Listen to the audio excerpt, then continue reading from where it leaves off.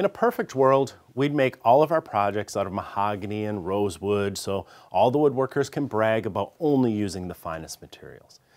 But we don't live in that world, and that's why manufactured products such as MDF exist. And today I want to share some of the most important things you need to know about medium density fiberboard. First, it's not just junk wood. Don't let the hoity-toity frou-frou woodworkers shame you from using MDF.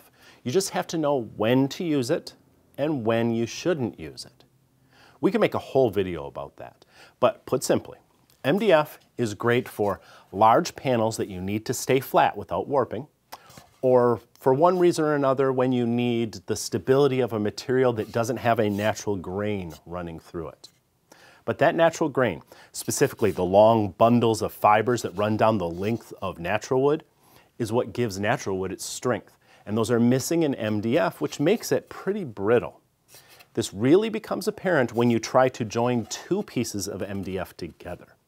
Remember, MDF is essentially sawdust mixed with resin and compressed into sheets. You're only gluing the outer bits of sawdust on one piece to the outer bits of sawdust on another piece. There's very little structural integrity there. So, you might decide to add some screws to strengthen that joint. That's when you'll learn what the D in MDF stands for, density. The fibers are already compressed as much as they're going to endure. So a screw can become a wedge that forces those fibers apart and splits your wood very easily.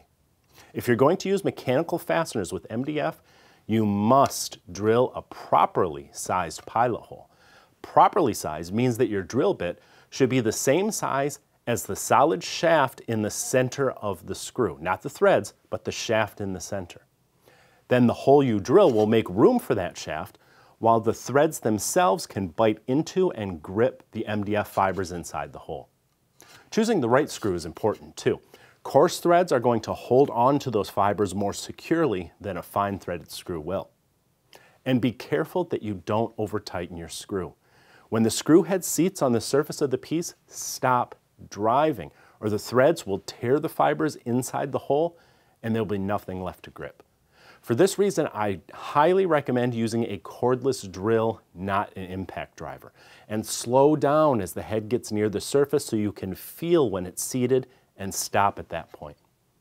Really, the best way to join two pieces of MDF is with a mechanical joint, such as a dado or a rabbet, if you have the tools and the ability to create that type of joinery.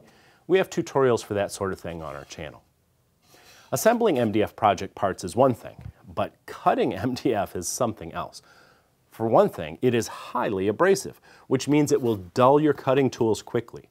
That may be fine if you're using a cheap circular saw blade, but I really wouldn't recommend cutting a lot of MDF with your best table saw blade. And if you plan to route a bunch of profiles in MDF panels, you might want to buy a cheap router bit just for that project so you can throw it away when you're done, because it's likely to be pretty dull.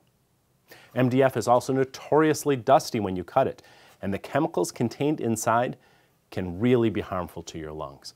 You absolutely need a dust mask when you're cutting MDF. And I don't mean one of those cheap surgical masks. You need at least N95, and it should fit your face without leaks around your nose or cheeks. It's also a good idea to wear safety goggles that seal around your eyes, especially if you intend to do a lot of cutting or sanding with MDF. Now keep in mind that the danger doesn't end when you turn your saw or your sander off. MDF dust lingers in the air for a long time, and if that dust has built up on the floor or your tools, it'll continue to be agitated back into the air as you move around your shop. So when you're done with the tools, leave the mask on and get out the vacuum. Don't forget your clothing. You don't want to take that into the house with you. Speaking of sanding, while the surface of MDF feels very smooth, the edges are considerably rougher. This comes from the manufacturing process, and it's why you have to pay special attention to those edges if you intend to paint or put some finish on other than an edge banding.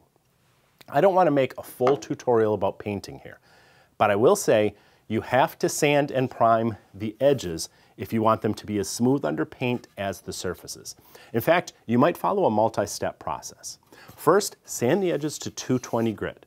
Then apply drywall joint compound. Use a putty to press it into the fibers in the edges. If you have a lot of identical parts, you might stack a bunch together and do all the edges at once. Now when that filler is dry, lightly sand again with 220 grit, then put on some primer. The fibers are going to soak up that primer and the edges will be a little rough again. Just lightly sand them smooth with 220 and you'll have a glassy surface ready to paint. MDF can be great for a lot of projects, just don't overuse it. If it's something that will never be moved, like built-in cabinets, then MDF might be a good choice. But if it's a piece of furniture that's likely to be moved around, maybe even after you're gone, if you want it to last, you better make it out of solid wood, especially the joints. If you have some more tips about working with MDF, please leave them below, and I'll talk to you next time.